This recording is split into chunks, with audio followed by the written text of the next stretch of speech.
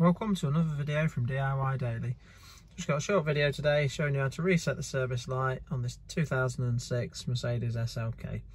It's quite a straightforward reset on these. All we're going to use, I'll just show you what buttons we're going to use first. We're going to need to use the plus and the minus for scrolling on the dash there. We're going to use the up and the down here as well. Use this button for confirming, and we're going to use the little R button on the side of the dash here as well. Now if we just, there's a couple of different procedures to this that work on some of the different models, so I'll just run you through the one for this first. So what you need to start with is just turn the ignition to stage 1, the first click on the key there, and if you use the little buttons, the up arrow there, you can just cycle through and you want to get to where it says just the mileage on the dash there. Once that's up, press the R button there 3 times. You get the voltage display, then press the down arrow and that will then bring up your service menu.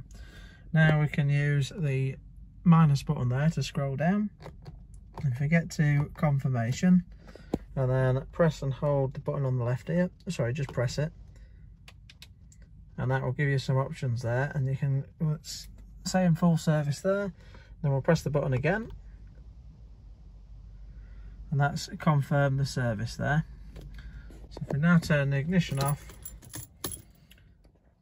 turn the ignition back on, and if we cycle through this time with the down arrows, you can see that's now been reset. Next service is service C, due in 9,320 miles. So that's all reset.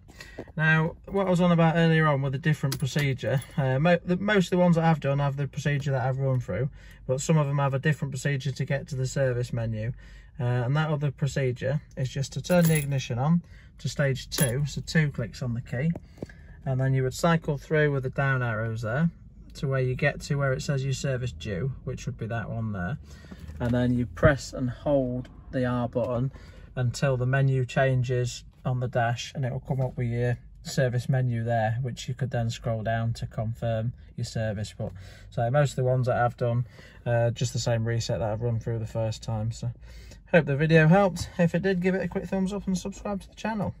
Thanks for watching, and we'll see you next time.